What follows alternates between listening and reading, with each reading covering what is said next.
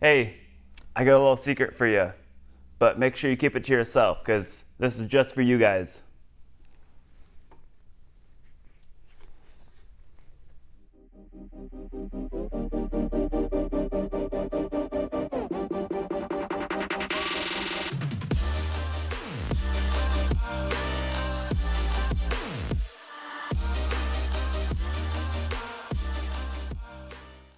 So whether you're replacing a part in your brake system or changing out the fluid, or perhaps your brakes are feeling squishy, you're going to need to bleed your brake system.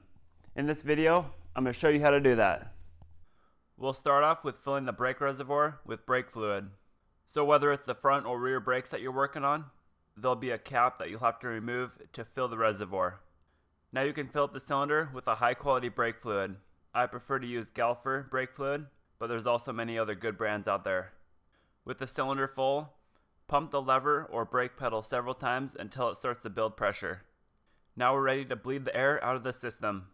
You'll need to find a way to catch the brake fluid coming off the bleeder valve. I just use a water bottle with a hose connected to it. So the process I use for bleeding the brakes is I'll pump the lever or pedal 3 times and hold it in, and then crack the bleeder valve down at the caliper until a little fluid comes out, and then close it right back up. Repeat this process until you feel like the lever has adequate pressure.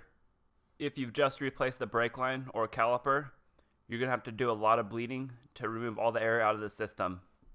Continually check up on the fluid level up at the master cylinder.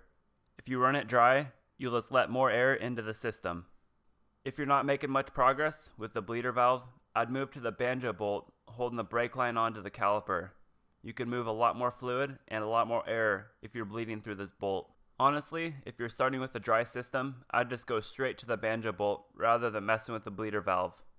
If you're having trouble getting any pressure within the system, you can start bleeding at the master cylinder banjo bolt where the brake line connects, and then move down towards the caliper banjo bolt and then the bleeder valve. Once you've got good pressure within the system, fill your master cylinder back up and you can reinstall the cap. So here's my little secret. If you can't get any firmness in the lever, put a zip tie around the lever and tighten it to the handlebars and leave it overnight. This has been known to work pretty good. The reason why this works is because once you build pressure within the system, the air bubbles will naturally travel upwards and out of the brake fluid at the top of the master cylinder.